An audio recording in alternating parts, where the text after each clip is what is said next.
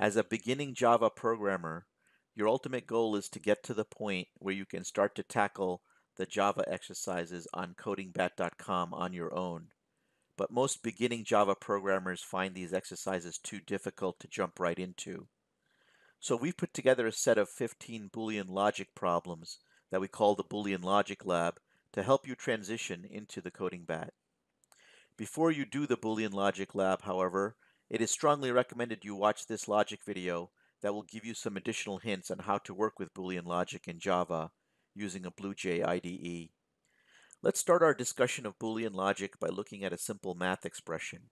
Here we have the expression x is greater than 4 and less than 5. You might be tempted when coding an expression like this to code it just as it is.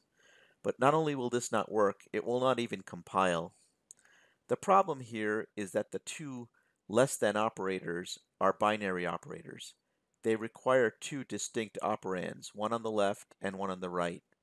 The problem with this expression from a computer science standpoint is that these two operators are going to start fighting over the x as to which one owns it as an operand. How can we transition this into a computer science expression? Well, the clue comes if we read it in English. We would say that x is greater than 4 and x is less than 5. The clue is in the word and.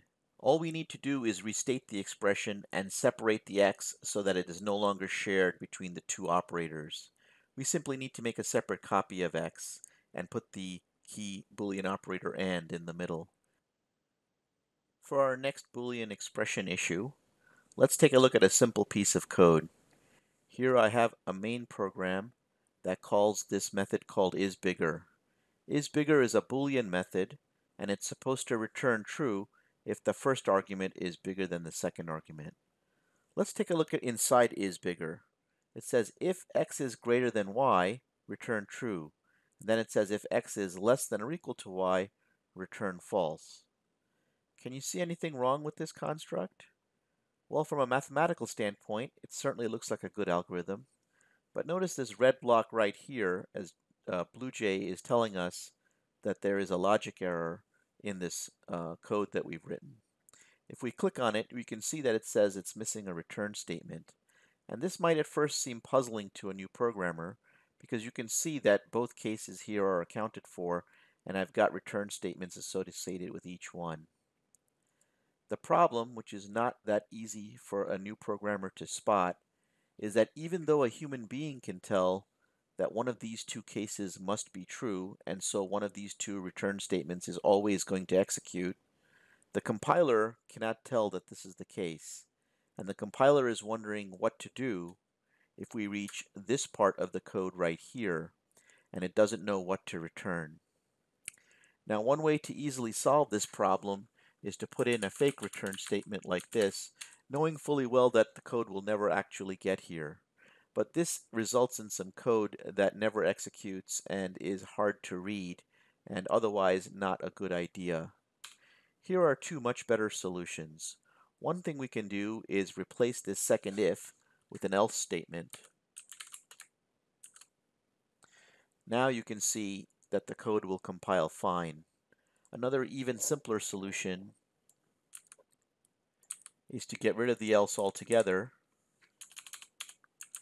and to just leave the return false at the bottom. Now if x is bigger than y, it will return true, but if the code ever reaches this point, we know that the answer must be false. One other problem we want to point out for beginning programmers, even though it's not really so much a problem with Boolean logic, is if you start to write code that is unreachable. Look at this line of code right here that says integer I equals 7. Notice it's placed after a return statement. It is impossible to ever get here because this return statement or this return statement will always execute and we will return from this method. So there's no way to get here. When you write code that's unreachable, it will not compile. Notice over here once again we have the red, and here if you click on the red underlining, it will tell you that you've written an unreachable statement. For our last and final set of hints, let's say you're given the charge of writing a piece of code to count the number of sevens included in the parameters given to a method.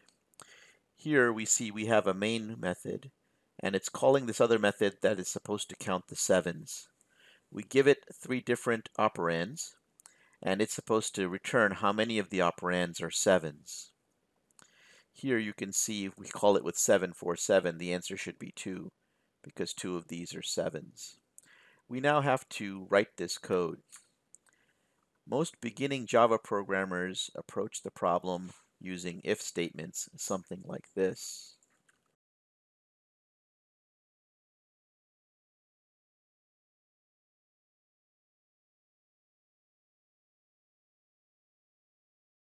You can see it's going to take quite a large number of if statements to try and figure out all the different combinations of return values to have here. It turns out that there's a much simpler way to solve this problem, and this solution is going to be useful to you for a lot of the Boolean logic lab problems as well as some of the problems on CodingBat.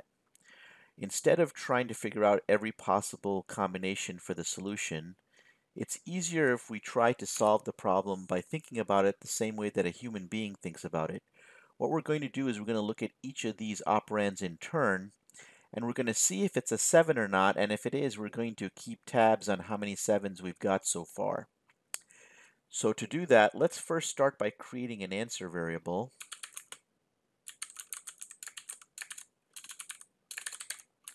And setting it to 0, because before we've examined any of the parameters, we can't really tell if any of them are 7s.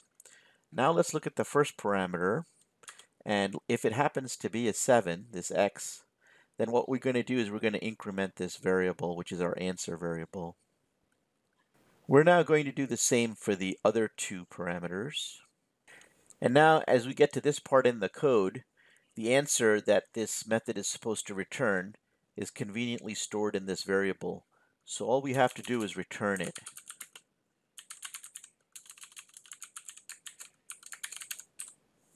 Now you can see I've simply counted the number of 7s here by looking at each one in turn. If we were to add 3 more parameters to this method, I'd only need 3 more if statements to update the method to keep working. Let's run this now and test it. I have to fix one other small error. This is missing a return type. Okay, now let's compile and run it. And you can see it's counting the number of 7s just fine. So with this bag of tricks behind you, you're now in a position to start the Boolean logic lab.